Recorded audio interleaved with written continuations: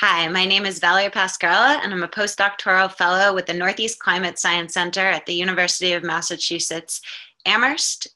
My background is in environmental remote sensing and GIS, and this National Invasive Species Awareness Week webinar will focus on how we're using Landsat time series for large-scale mapping of invasive species distributions. So to start, I'm going to give a quick overview of what's going to be covered in this webinar. Since this talk is focused on using Landsat time series data, we're going to begin with a brief overview of Landsat remote sensing. After that, we're going to move into some examples of mapping invasive plant distributions and invasive insect outbreaks using time series. And finally, I'm going to end with a brief discussion of how field data collection could be designed to better support remote sensing analysis and move towards integrated detection systems. So for those of you who may not be familiar, the Landsat family of satellites has produced the longest continuous space-based record of Earth's land surface currently in existence. The first Landsat satellite was launched in 1972, and Landsats have been imaging the Earth's surface ever since. In total, 8 Landsat instruments have been launched, one of which, Landsat 6, failed to achieve orbit. Early Landsat satellites carried what was known as the multispectral scanner, or MSS instrument, which has a coarser resolution and fewer spectral bands than the more modern TM, ETM+, and OLI instruments. Most of the analysis that I'll be showing in this presentation uses data from the later Landsats, although there is efforts to better integrate MSS data going forward. So the TM, ETM+, and OLI instruments that we currently use have a nominal spatial resolution of 30 meters. So in this example, we can see what would appear as houses and clear tree crowns in a 30 centimeter high resolution aerial or satellite image, like what you see in Google Earth, comes out as kind of big blurry squares in the Landsat image. Essentially what we're getting is an average reflectance signature over a 30-meter aerial unit. So while Landsat images may seem a bit blurry, Landsat does have the added benefit of seeing more than what the human eye can see, and often has more bands than aerial or high-resolution satellite imagery. So Landsat instruments have at least, well, the more modern instruments have at least 6 optical bands and 1 thermal band, spanning the visible, near-infrared, shortwave infrared, and thermal infrared portions of the electromagnetic spectrum. These sorts of multispectral observations are really important for distinguishing among different ecosystems, land cover types, and as we'll see, even change processes. The other main advantage of Landsat instruments is in the temporal domain. So here I'm going to play a movie while I explain. Landsat instruments each have a 16-day repeat time, which means we get an image of the Earth's surface every 16 days. That goes down to 8 days if we have 2 satellites in operation. What we're seeing here is a movie made of all relatively clear observations over a landscape in New England. And as you'll see, we do have to deal with cloud contamination, those big white blurry, sometimes with a bit of pink in there from saturation. Objects that show up are clouds, and we have kind of sophisticated masking procedures in place to deal with clouds in our imagery. We can also see a bunch of notable features on the land surface. So those 2 big dark splotches are open water, they're lakes, which shows up as really dark in Landsat imagery. We've also got a big chunk of the Charles River here in Massachusetts. And another thing you'll notice is the greens that fade into browns and occasionally into blues, showing us that Landsat's capturing not just kind of the long-term behavior of ecosystems, but also a good deal of seasonal dynamics. And as we get into these later images, we'll also see those white stripes showing up. Those are artifacts from the Landsat 7 scanline corrector failure, which occurred in about 2003. And again, with our time series analysis, we've been able to deal with those gaps in new ways than have been done in the past. So I talk a lot about time series analysis. Well, why now? In 2008, the USGS opened their Landsat archive for free public use following a change in data distribution policy. So while we've had this really robust Landsat record going back to 1972, we haven't been able to access it. Before the opening of the archive, images would cost in the hundreds of thousands of dollars per image. And so something like that little movie I just showed would have been impossible to generate without a massive image budget. Since the opening of the archive, there are now 6 million plus images from the various sensors being housed through USGS data distribution centers. And we've seen upwards of 42 million downloads of the archive products. So there's a definitive spike in Landsat use following this free data policy. And so with the access to free data, we've been moving towards these time series analysis that make use of dense records of Landsat observations. Here I'm showing time series for one single Landsat pixel. So this is one 30 meter by 30 meter square, tracking reflectance through time. I've converted the 7 spectral bands, or 6 optical bands really, into these transform measures of what we refer to as brightness, greenness, and wetness. So that top panel is giving us kind of a sense of overall reflectance over time. The middle panel is somewhat akin to EVI or NDVI, if you're familiar with vegetation indices, essentially an indicator of overall vegetation health and quantity within the pixel. And then finally, that last measure is an indicator of vegetation moisture and structure. And the observations have been color-coded by season, which gives us a sense of the seasonal dynamics. And here in this example, we're actually looking at a transition from a largely forested pixel, a dense conifer stand, that's been cleared to create early successional habitat. And that clearing shows up as a definitive break, but across the different bands, you'll see the pattern is somewhat different. We see an increase in brightness, a decrease in moisture structure index, and a change in the amplitude for the greenness index. So what I'm really hoping to show here is that that multispectral dimension adds a lot to time series analysis when we're working with Landsat data. So now that we have access to Landsat time series, the question becomes, how can we use this robust record of the land surface to improve invasive species mapping and monitoring? And so in the next parts of my talk, I'm going to get into a few examples from ongoing research here at the Northeast Climate Science Center at UMass.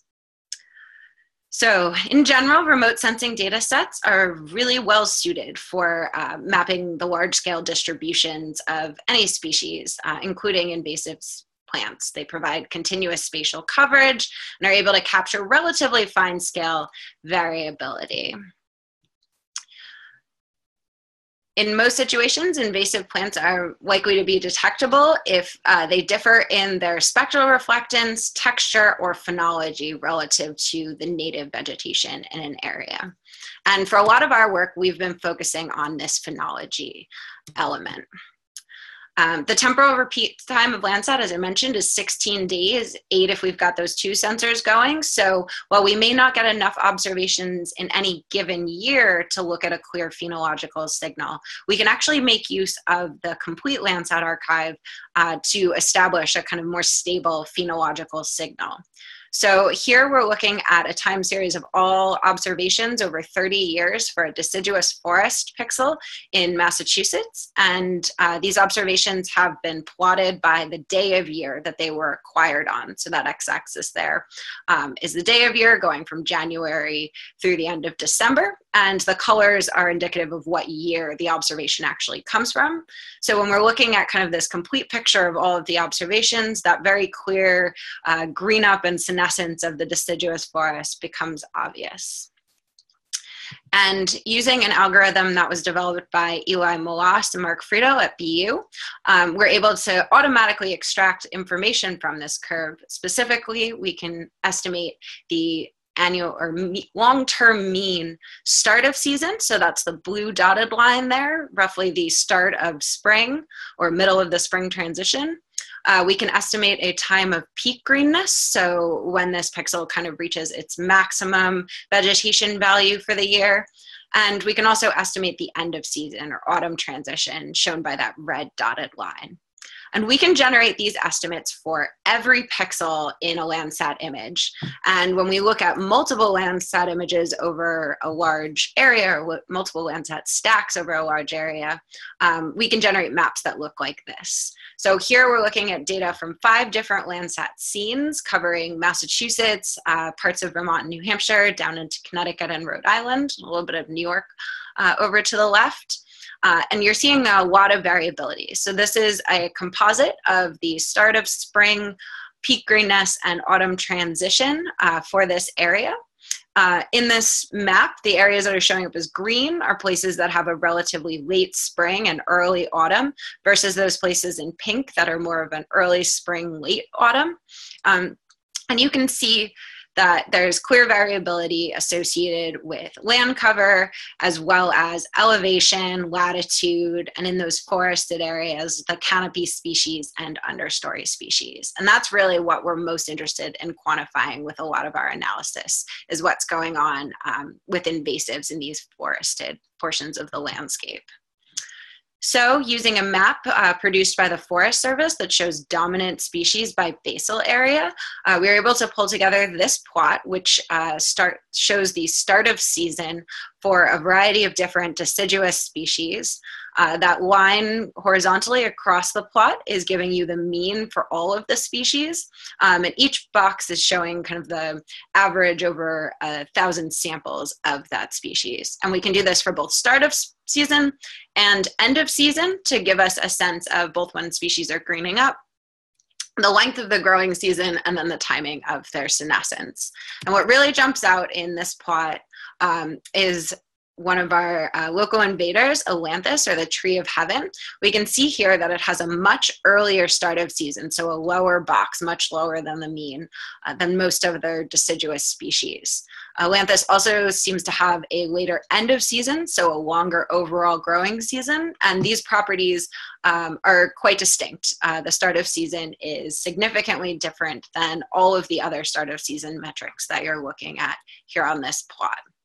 Now, this would indicate that a species like Ailanthus may be spectrally distinct based on its phenological signature. However, we've got some other invasives on here, Norway maple and black locust, which also show a slightly earlier start of season, but not to the extent that the Ailanthus are. So these other invasives may be more easily confused with the signatures of native species, like, for example, the flowering dogwood, which is a native species here in New England that also exhibits this kind of early season green up and late season senescence. So we still have more work to do before we're able to really effectively use these phenological signatures for mapping, but being able to calculate these phenology estimates at a Landsat resolution over large areas is really a significant advance. In addition to canopy species, we're also very interested in understory invaders. So there's the expectation that understory invaders like honeysuckle, garlic mustard, and buckthorn, shown here, that are known to have an earlier green up, may influence the phenology signal earlier in the season. And so similar to the work we're doing with the canopy species, we're also interested in looking at places that are known to have these understory invaders and determining if we can sort out their spectral signature from more native vegetation as well. So phenology and invasive plants is definitely a great research topic for time series analysis. We're also very interested in using the same sorts of time series data for monitoring invasive insect outbreaks. And so there's been a very long history of using Landsat for monitoring damage caused by invasive insect pests. Pests cause great deal of damage in the US every year. There's been estimates that pest and pathogen damage in forests can cost upwards of $1.5 billion and extend over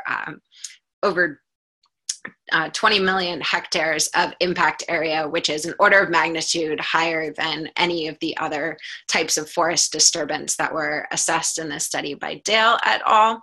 So we know that pest monitoring is a really important topic. Typically, pest surveys or damage surveys have been conducted using aerial sketch map techniques, which means that the area that's been being surveyed is flown over, and areas that are potentially damaged are drawn onto a map by an aerial observer. And while these methods have been used operationally for decades, it's widely known that remote sensing could be an alternative approach to providing more rapid assessment at a lower cost. And so this summer, I'm not sure if everyone's aware, but we've had one of the worst gypsy moth outbreaks here in southern New England that we've seen since 1981. So it was headline news and everything from the Washington Post, New York Times, Boston Globe, all shown here. And we saw this as an opportunity to test out some of the time series we already had in place to see if we could use time series data for this kind of monitoring. And so while most remote sensing studies of insect pests rely on some sort of before-after comparison, where you're looking at a data set kind of before damage and comparing that to an image acquired during peak damage, we take a different sort of approach where instead of using individual observations, we use the time series to establish a baseline from the historical data. And so what we're looking at here is, again, a time series for just one single pixel. The observations have been color-coded by season, and in that dark gray box, we have a prediction period, so a 10-year period that was relatively stable. And to that period, we fit this harmonic curve. That red line there captures seasonal variability, as well as any kind of long-term patterns in the data. And we use this model to then predict what an image should look like in any given time period. And so kind of zooming in on that period from 2013 to end of 2016, see something like this. In the last few years, those little green points, the summer observations, fall relatively close to that red line, so they're really close to the predicted curve. But then going forward into 2016, all of those green points are well below where we would have expected this metric of vegetation greenness to fall. And so by looking at the difference between our observed data points and what we would have predicted from the model, normalizing out for some of the noise we expect in remote sensing observations, we come up with this estimate of condition that we can apply in a couple of different ways. So as the defoliation event was kind of proceeding, we were able to use these snapshots to look at what was going on. So this image was actually acquired before the outbreak really hit too heavily. This is in early June 2016. And you can see that most of this scene is covered in blue. So the condition assessment was relatively close to normal. We see some areas of yellow and red. These are areas that would be flagged as potential changes in condition. However, most of them are falling along the edges of those black splotches, which are our masked clouds. And so we assume that those are just mist clouds and cloud shadows that are causing those differences between the observed and predicted model. Now, this is in contrast to an image acquired on June 18th. So only a couple of weeks later, and we're starting to see a lot more yellow tones in this image and some red tones in some isolated patches. And so if we look at these areas, those are indicative of potential damage. So in this one image, we could say, okay, well, these are places that maybe we direct aerial surveys or on the ground surveys to verify that they're damaged, but they're large scale patterns that are likely to be associated more with insect activity than something small like a housing development.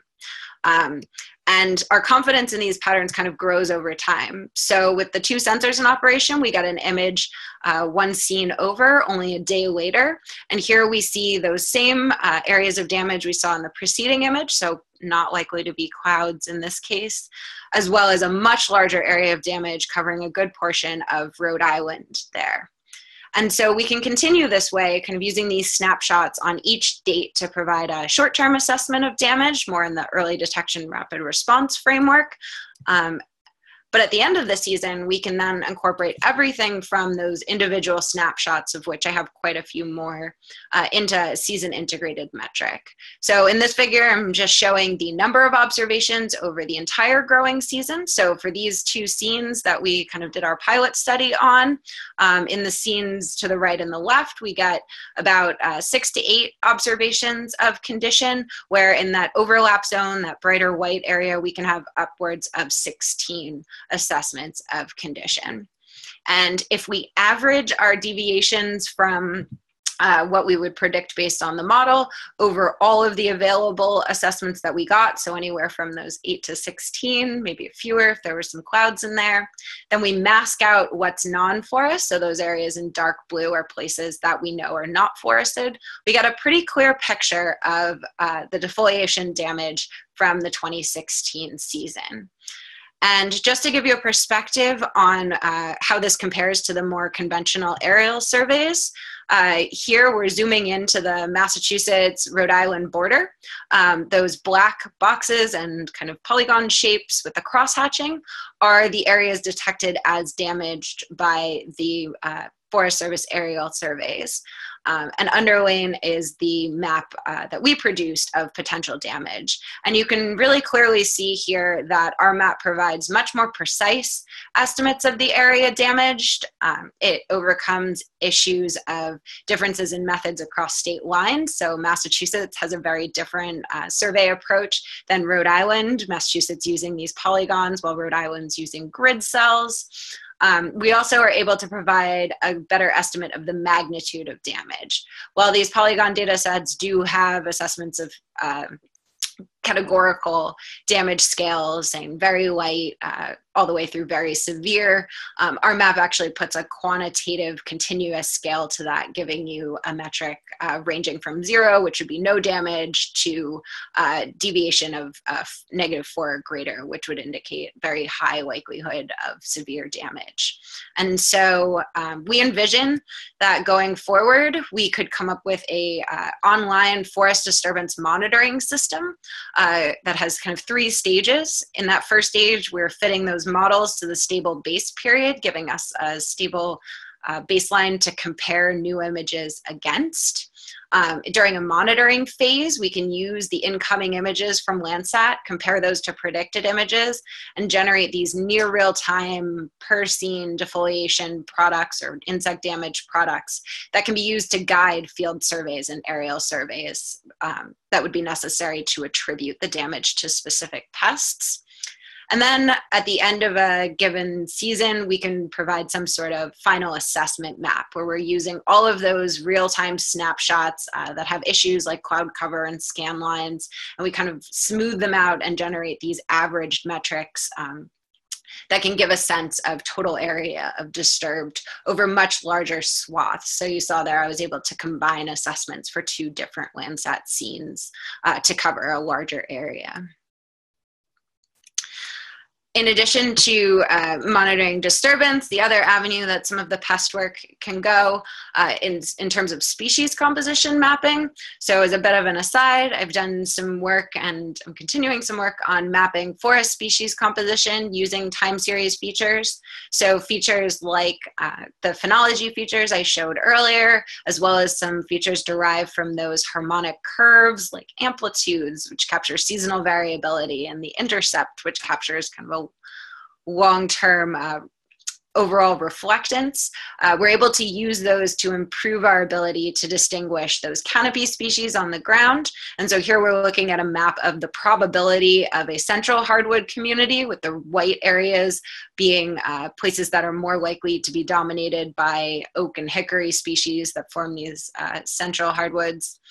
And this is important for pest monitoring because our insect pests tend to have defined host species. So in this case, gypsy moth tend to prefer oak over other types of hardwoods and conifer species. So by knowing where the host species are, we can also improve our ability not just to monitor damage from pests, but to think about where damage might occur in the future.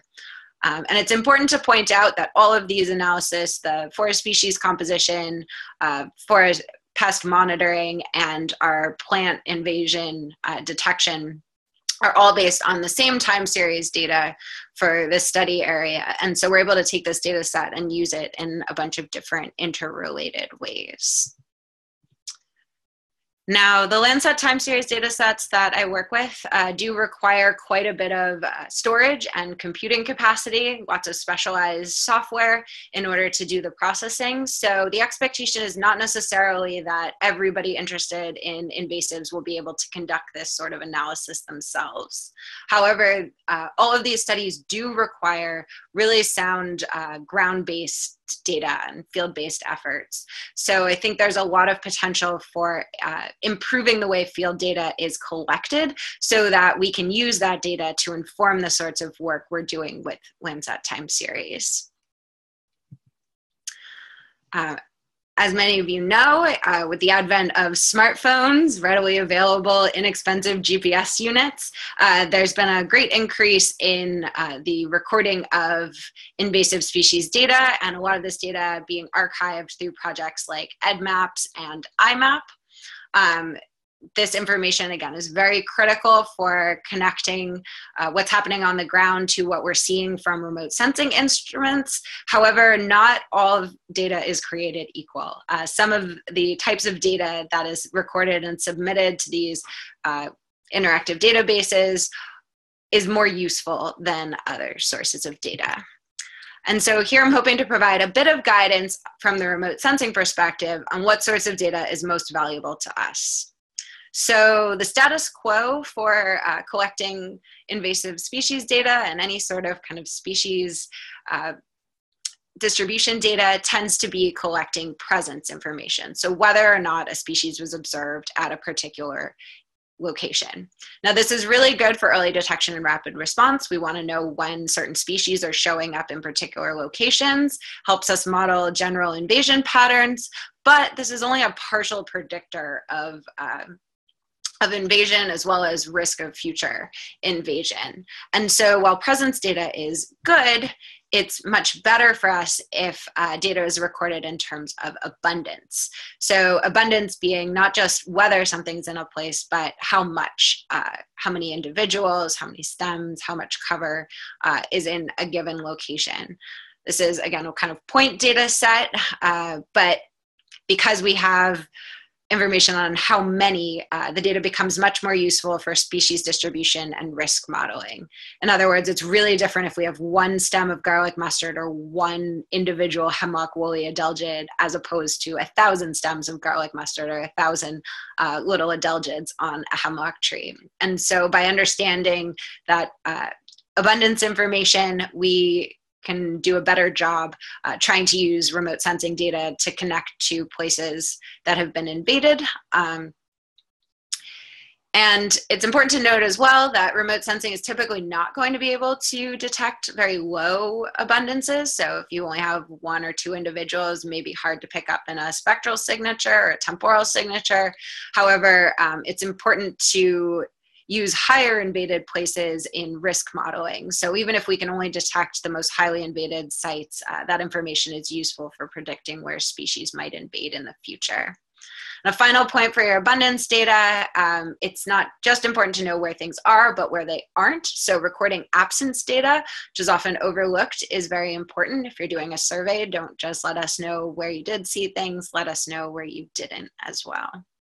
So that's kind of our better scenario, but really the best source of data for remote sensing studies is data that's directly scalable to remote sensing pixels. So in this case, we're talking about different types of density metrics.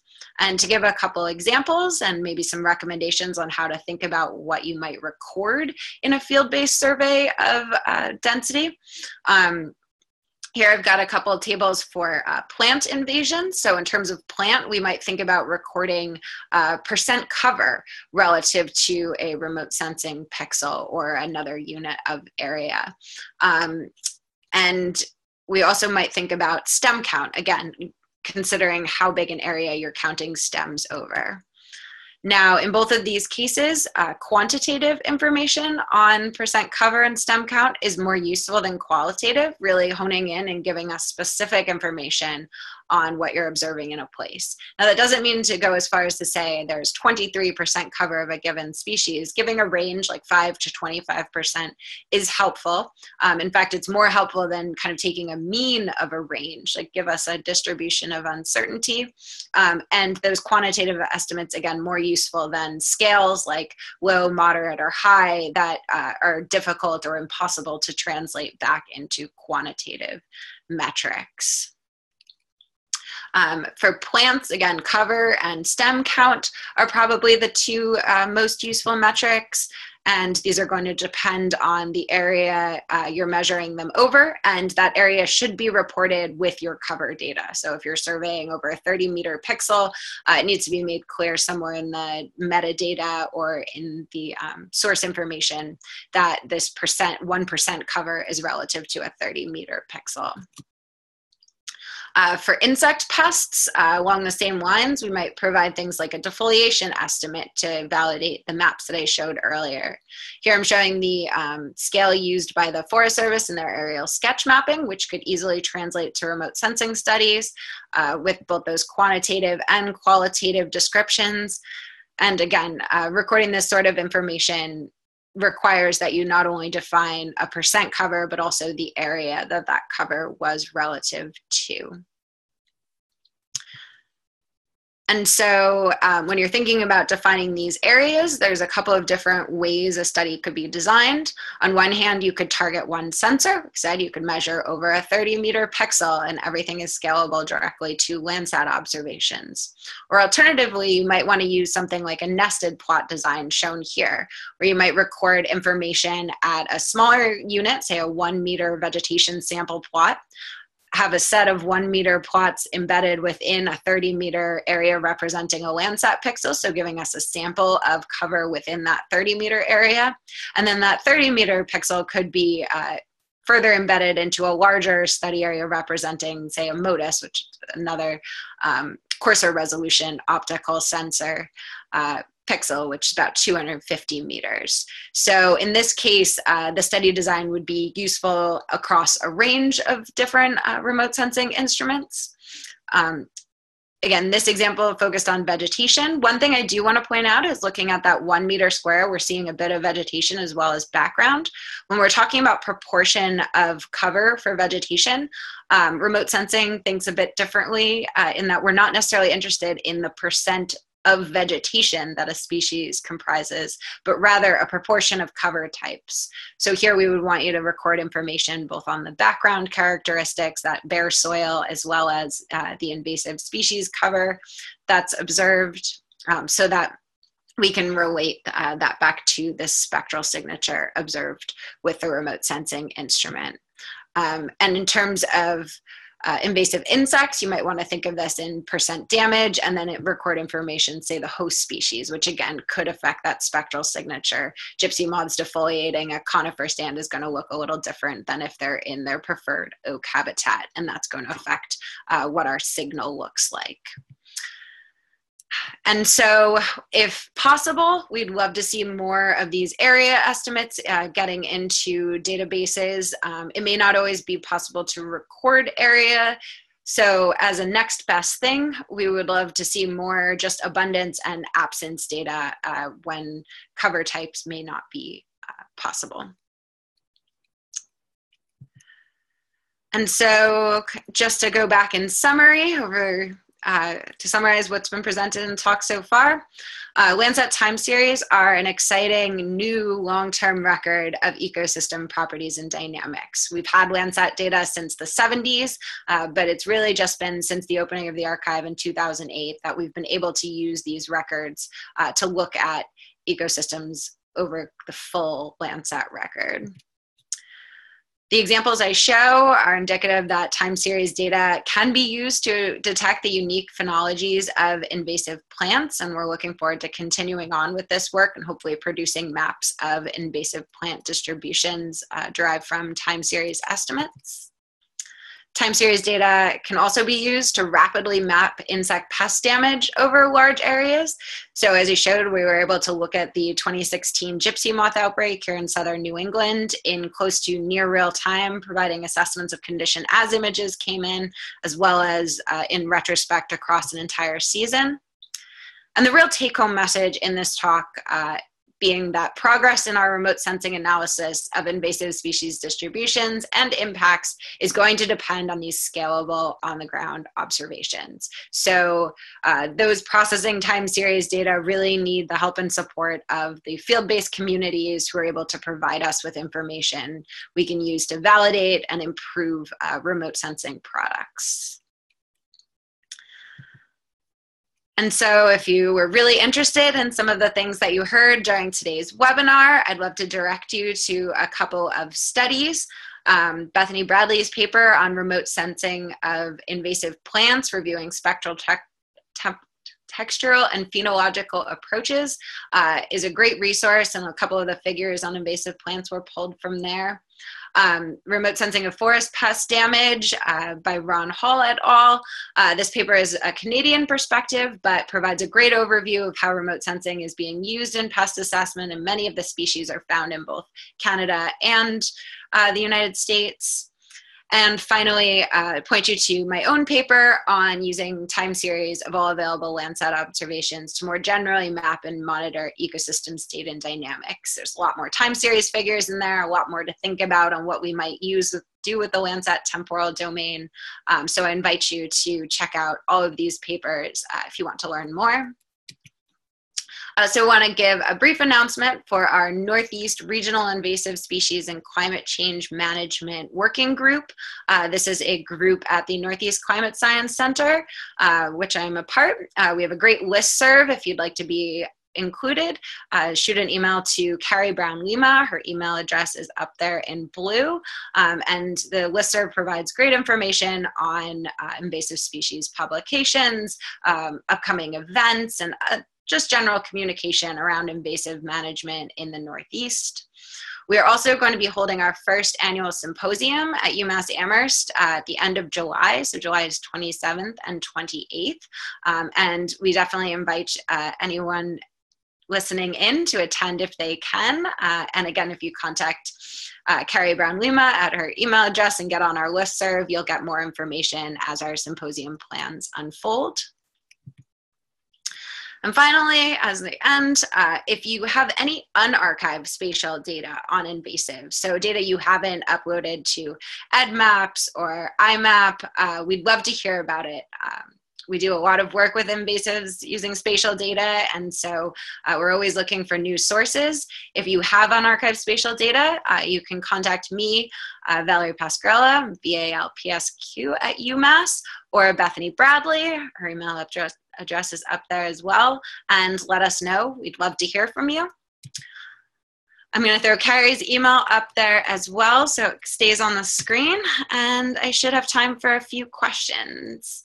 And while I'm taking my questions, I'm just going to continue that little Landsat movie from earlier so everyone has a chance to watch for a second time.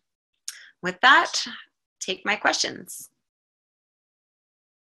Hi, Valerie. Okay, first one is, do you have any thoughts on how NEON, or acronym NEON, observations might complement your work?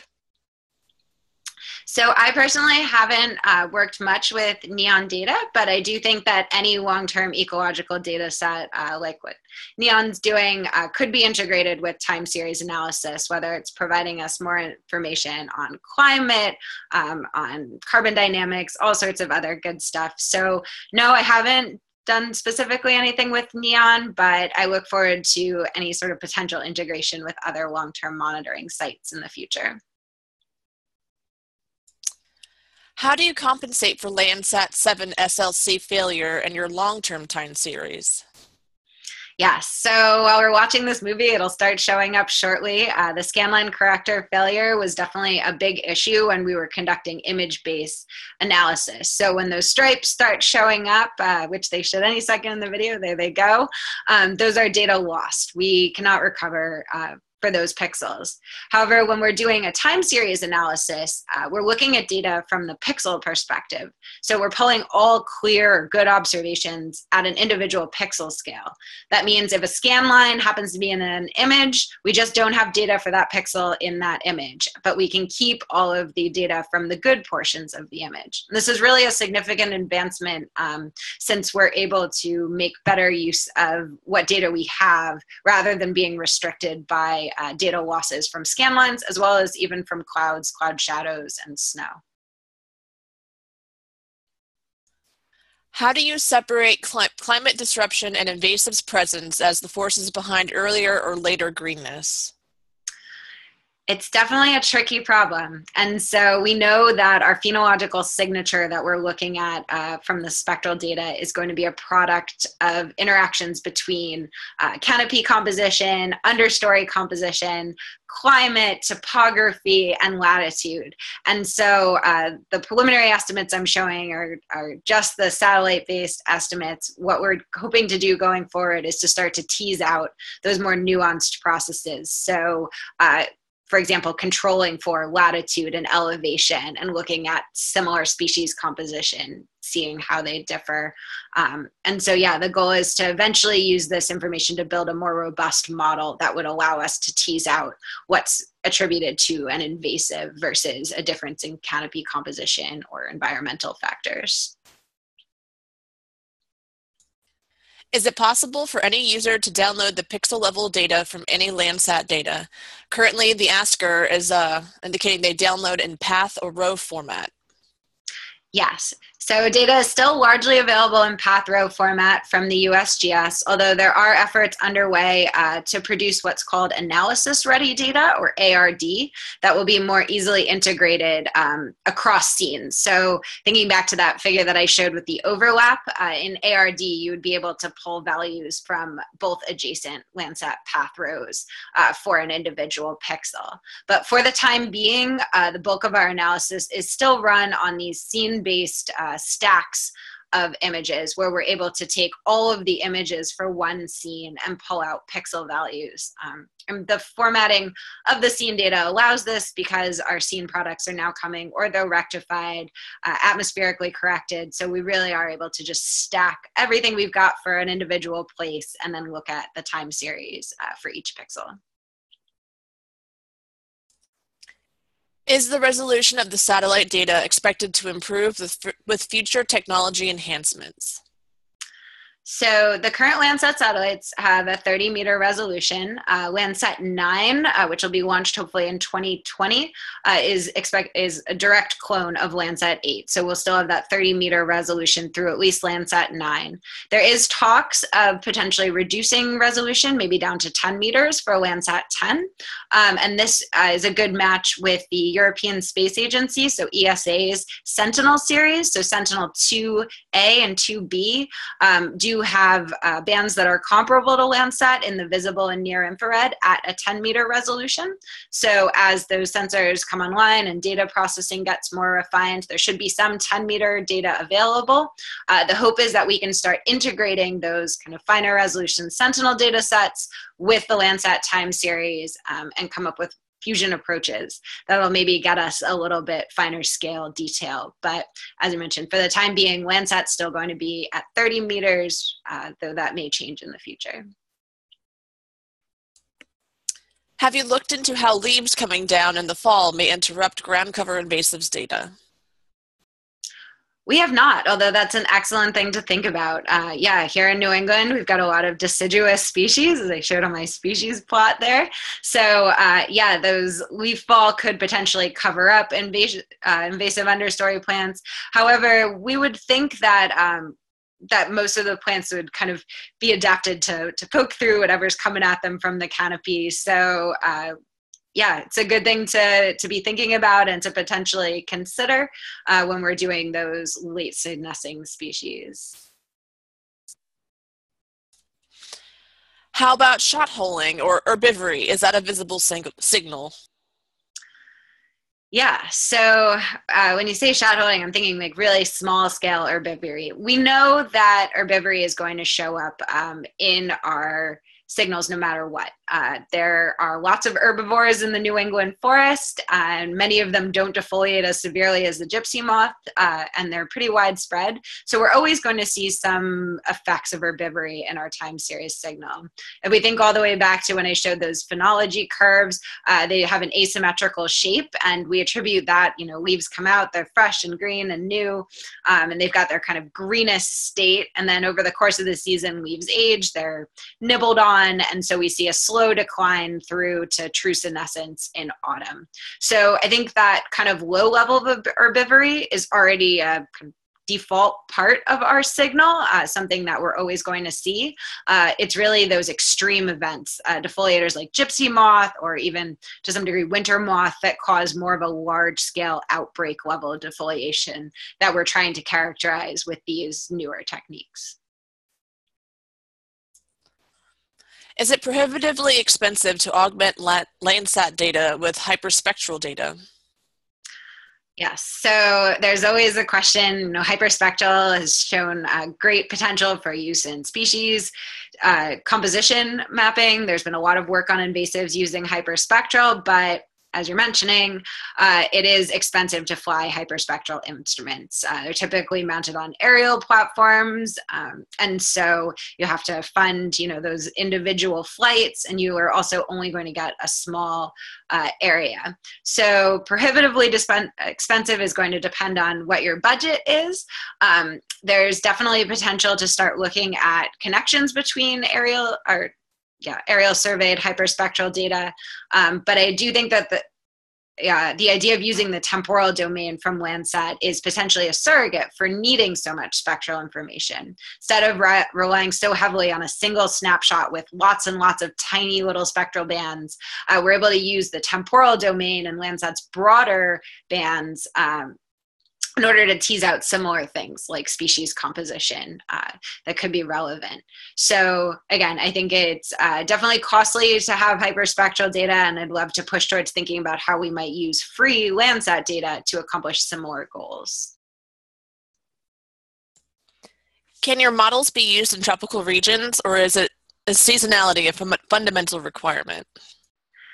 Yes, so the harmonic models that I showed are designed to capture seasonality, but we've had lots of success running similar sorts of models in tropical areas, typically for looking at abrupt changes, so more like that clear cut that I showed pretty early on.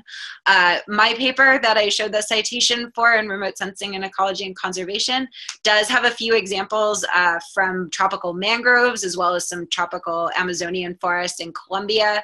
There, the problem is less the lack of seasonality as it is a far fewer number of observations. And so in tropical areas, we tend to have lots of cloud cover. You saw those clouds in the time series movies. It's even worse down there. So we get far fewer good observations. And therefore, the lack of seasonality is kind of a benefit because we're not missing huge parts of that phenological curve. We're able to say we expect this to be relatively consistent. We only have a few observations, but it's still enough to fit a representative model. So there's different hurdles in tropical areas, but the models that I'm using are designed to work in both temperate zones and tropical zones. You may just have to tweak some of the parameters and fine tune for your study area, but that's going to be true for any new site, not just jumping across regions like that. Okay, Valerie, this is our last question. What methods do you use to detect and remove outliers from time series data? Good question. So we talked a little bit about clouds. We do use the default FMask product. FMask is an object-based cloud detection algorithm that's now run for every single Landsat image that comes into the USGS archives. That FMask mask is applied on an image-by-image basis to kind of take out the bulk of those big noticeable clouds. And then in our time series processing, we do a second masking step where we actually use the time series data to look for outliers. So we look for places that observations are either really, really bright relative to all of the other observations in the time series that might be cloudy, or observations that are really dark, which may be indicative of a cloud shadow. And we run this additional filter based on kind of deviations from kind of expected behavior in the temporal domain to get rid of those cloud and shadow outliers in the second masking step. So FMask is our first go-to, kind of what's already included, and then this second processing tends to get rid of outliers. There's always still a few that hang in there, and the model is designed to be robust to them, but we have paid a lot of attention to how quads are masked so that we can get down to just the most usable, high-quality data for time series analysis.